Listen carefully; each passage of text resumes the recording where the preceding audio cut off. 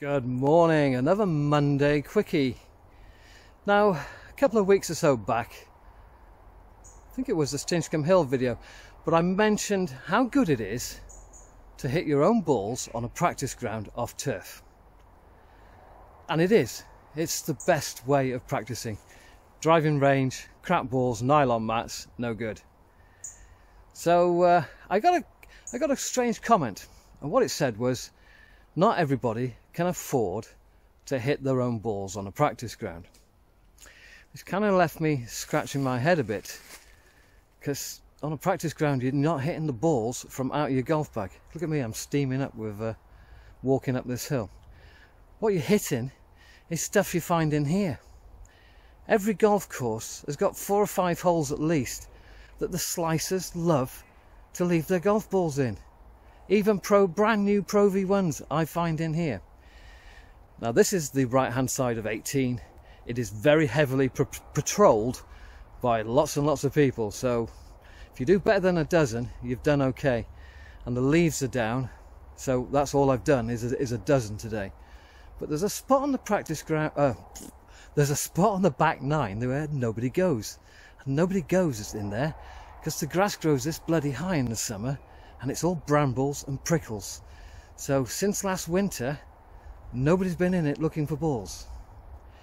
Now I might be a little early. It might not have died back enough for me to find a lot of golf balls. But I'm expecting to get over 100 balls out of this today, if it's died back enough. Now I got to walk up the damned hill. Good grief, I'm getting too old for this. I tell you what, timing is everything in this game. 5 seconds after I switched the video off, big bang in the treetops from off the 18th tee, a Pro V1. But I'll be giving it back to him, don't worry. I don't take other people's balls that they've just hit. I only pick up the ones that have been abandoned for a few days.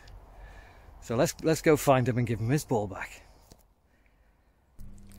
17th pond.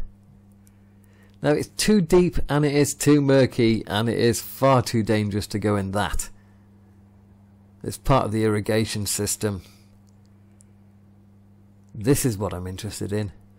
All this rubbish all the way back to the 17th tee box. And here we are. I am now, believe it or not, 70 yards right of the middle of the fairway.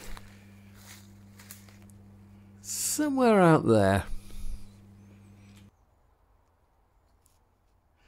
Right then guys, why do I always say that? I don't know. Okay, I'm calling it a day. I'm here about 6 or even 8 weeks too early. It is so dense in here still that they're proving difficult to find, so I've only done about 60 balls. One thing I can say from what I find, TP5 players aren't as good as you think you are. Srixon players aren't particularly good either, but the very worst are people who play Callaway. All I find in here is Callaway after Callaway after Callaway. You need to get some golf lessons. And if anyone takes that seriously, well, you're as crazy as me for wading around in this stuff. Ta-ra.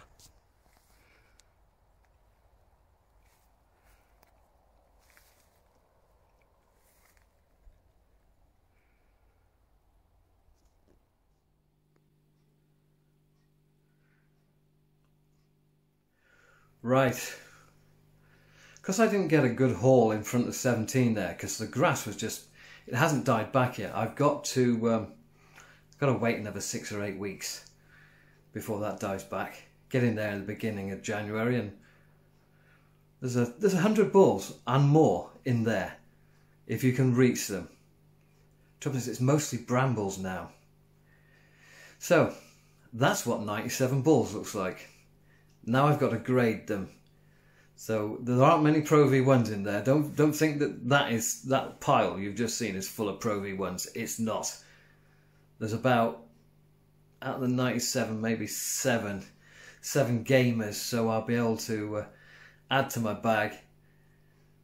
There'll be about 30 or 40 practice balls and the rest will be junk. So essentially I've added 40 practice balls to my pile, so when the practice ground opens in the spring, I got enough balls. So if you want practice balls, they don't cost you money.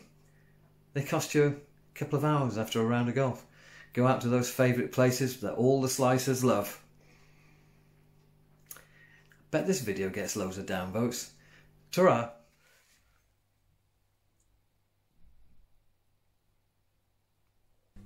I gotta say, for quality, this is probably my worst haul.